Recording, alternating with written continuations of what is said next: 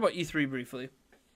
So for the second topic, we're going to talk about our top Nintendo E3 2017 desires. So this is not what we think is going to happen. I'm going to leave predictions and all this stuff for a separate segment we're going to do the Monday before E3.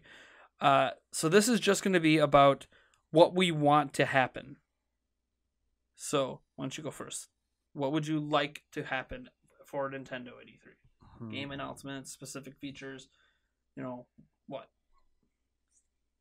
I would like to see some sort of, I don't know what they've announced and what they haven't, but I would definitely like to hopefully see. I know.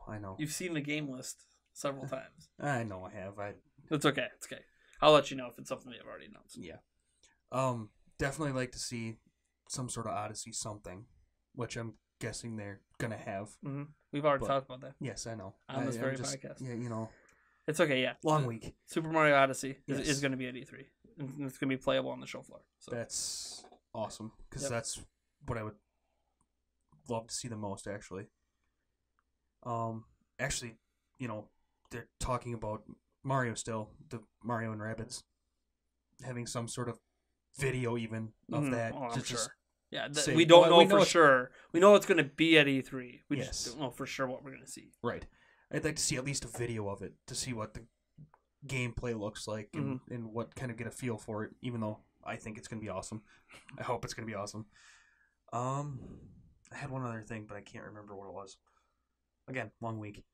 But you want to see some of the Zelda DLC? Oh, yeah.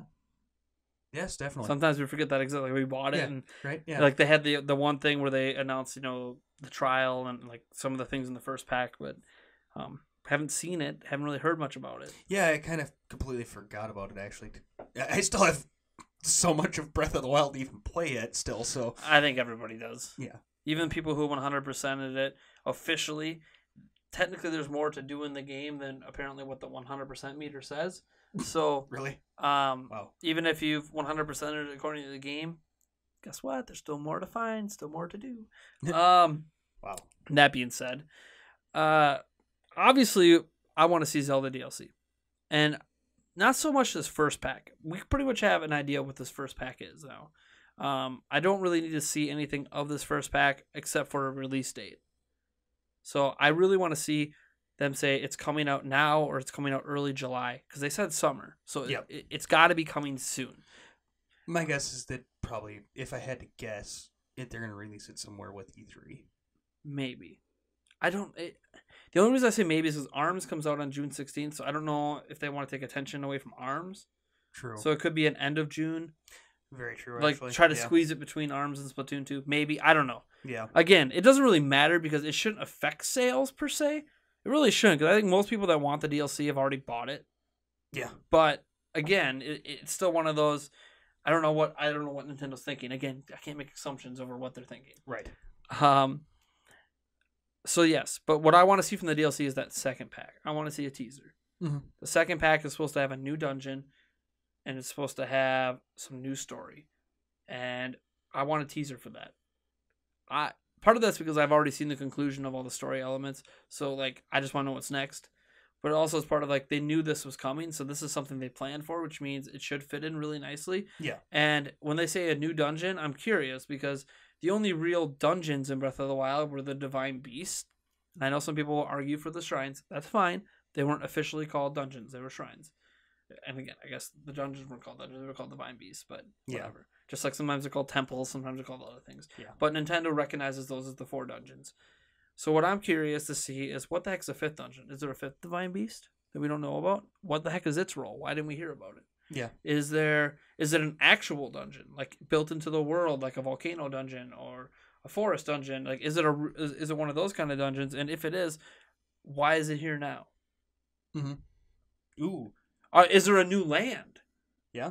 Because there's definitely land beyond where you can go in Breath of the Wild. Yep. You see that mountain, you can go there. Well, I saw a mountain I could not go to. Yeah, right.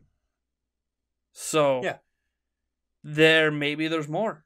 I'm thinking that there is, because I know in the northernmost part of it, if I fly off the edge, even though there looks to be land on the map. There is, and it there's didn't animals die. and stuff too. There's people who along that little cutoff, like they've actually flown and gotten as close as they can and just did like a long glide along, and you can see some animals and trees, and it's like.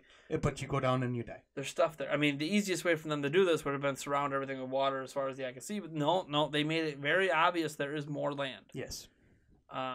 So I don't want to see all of it, obviously, but some teases.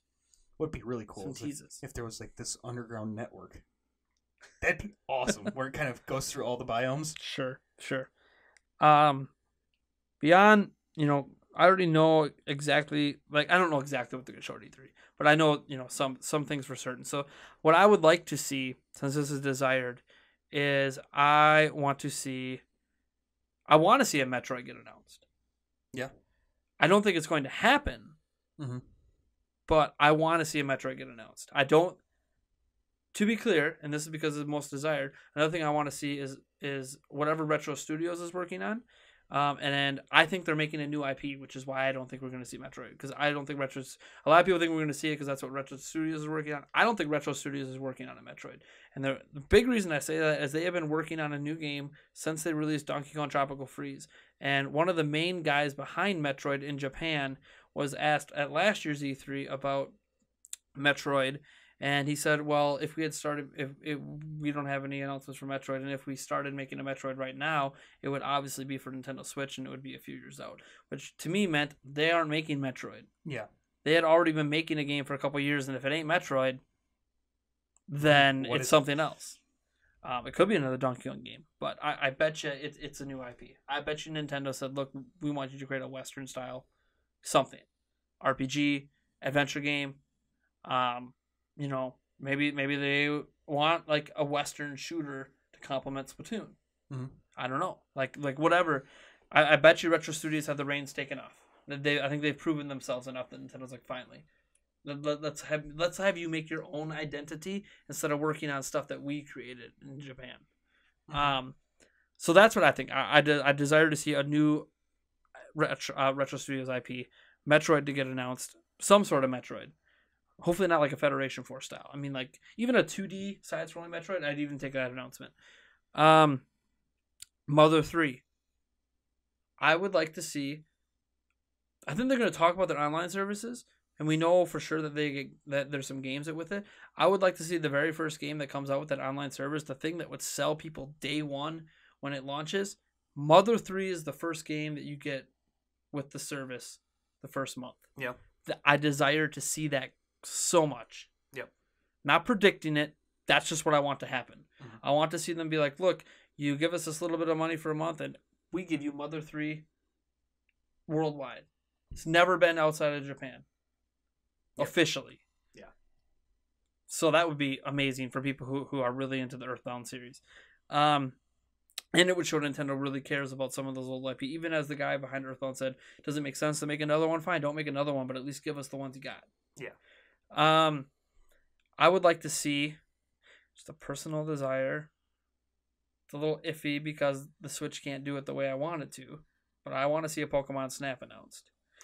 The problem is I wanted the Switch to do it kind of like what Pokemon Go does, where you go, then you have like a VR world, but there's no cameras on the Switch, so it can't work that way.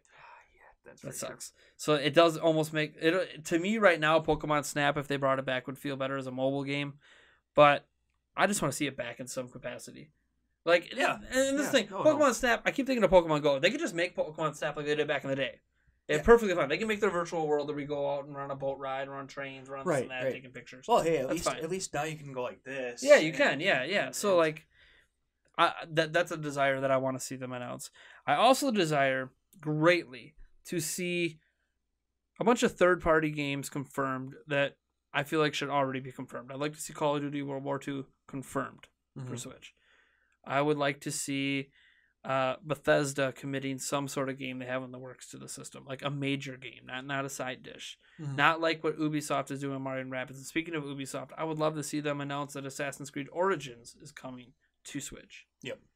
I would like to see, and I know some people, Assassin's Creed, Call of Duty. I'm like, popular franchises, man. If Nintendo can get them in portable form, that is a very attractive prospect to a lot of people. Oh, definitely. getting back into some Nintendo IP, I would love to see Nintendo announce F-Zero and a wave race. Yeah. I know they're racing games. I know people can argue they compete with Mario Kart. Since Mario Kart has that one fast F-Zero kind of level, why should they have F-Zero? Because it doesn't matter. Does Fast Racing Neo compete with Mario Kart? No, they're two totally different games. Yeah. And Fast Racing Neo is basically F-Zero.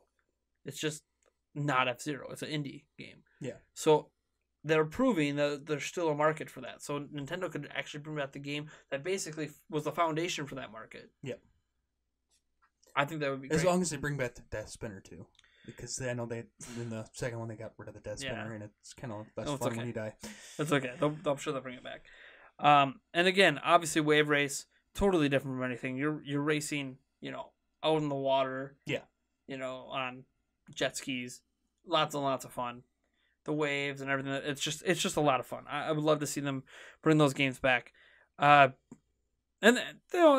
I could argue basically I want to see every Nintendo game under the sun. But one game I think I definitely want to see, not for this year, but I want to see them mention it's coming in 2018, Smash of some kind. Mm-hmm. Whether it's a brand new Smash game for Switch or whether it is a deluxe combination 3DS and Wii U port with extra stuff and characters, get announced not for this year, because I think with Mario Kart and Super Mario Odyssey and Zelda all this year, I think they need to spread out a game like that, but for next year. And in addition to that, I would like to see them at least confirm. They don't have to confirm which games, but at least say that they are dedicated to bringing the best of the Wii U library to the Switch over the coming years. Mm-hmm. So, and they can even hint at things like we're talking to Platinum Games, which would hint at The Wonderful 101 or Bayonetta 2, but not actually announce which one of those is coming or if both are coming. Mm-hmm. The Wind Waker HD and Twilight Princess HD. The Switch isn't really going to do anything different with those, but you could at least have them on that platform. Because right now, if you sold your Wii U, you can't play those games. They're not available anywhere else. Unless they do some sort of online. Super Mario 3D World, I know some people are indifferent on that game, but still, Nintendo just dedicating themselves to bringing the best of the Wii U over. And I know some people will be like, oh, that's a cop-out. I'm like, yes, it is a cop-out. It's a cop-out to the fact that Nintendo Switch is probably going to outsell the total lifetime sales of the Wii U in its first year. So why wouldn't they want to bring the games that they already invested a bunch of money in, already exist, and are already absolutely fantastic, over to a platform that people actually own? Right. So, and that's not saying, keep in mind, I'm just talking about sales. I am not dissing the Wii U. I think the Wii U is actually a really great system. Just people didn't buy it. Yeah. So why would they not bring games they invested money in high quality? Donkey Kong Tropical Freeze to me is the greatest 2D side-scrolling platformer of all time. Period. End of story. You can argue any other game you want. I will highly respect your opinion, but you're wrong. I'm kidding. Just for me, Tropical Freeze is the best. So why wouldn't I want that on Switch? In portable form. Come on. Yeah. Who wouldn't? What Tropical Freeze fan doesn't want that? Oh, because I own a Wii U and don't own a Switch, so I want to... No, Switch people can't have my game. Who cares? Yeah, right. Maybe I should make a video about that too. I talked about fanboyism, console wars. I should probably also talk about people who feel this entitlement that their game shouldn't be on other platforms, because I think that's stupid. People who got upset that Mario Maker went to 3DS. People who got upset that Yoshi went to 3DS, or that 3DS games coming to Switch. It's who cares? Yeah, you have the game. It doesn't affect you. I mean, I understand the argument. Topic for another day. Yes, I'm actually glad that came up, because I actually have a whole article I was working on that I might convert to a video about this. I just gotta dig it up. So that's kind of where I'm at, I guess, with Nintendo for my desires for E3. And last but not least, I want them to talk about Virtual Console. Yeah, it's been a long time coming. They're online. Everything they've stated about online, none of it talks about Virtual Console. So what's happening with Virtual Console? It's clearly, if it does exist, it's not tied to your online system. It's separate. It's its own thing. It feels... Let me put it this way. Almost the entire Neo Geo library of games is available on the eShop on Nintendo Switch. Yep. A non-Nintendo system and almost all its games through a partnership is on the eShop. But yet I can't buy any old Nintendo games. I can buy all the Neo Geo games I want in the world, Yeah. Can't buy any of my GameCube or my N64, SNES. So I would like to see them just talk about it. At least if you're not going to launch it this year, at least talk about. At least do this for me, Nintendo. Either say confirm that there is one or not. Yeah, basically just say if you're not going to do Virtual Console, and you better have a damn good reason not to, because it's like you don't like money if you don't do it. Right. Then just say we're not going to be having Virtual Console on the system, so people could stop speculating and talking about it. Just kill our dreams and let us bitch, and then 6 months later, people will still be bitching, but whatever. Well, at least we'll be in a acceptance mode. Like, okay, don't get rid of your Wii U, don't get rid of your 3DS because you're not going to be able to get those games. Mm-hmm.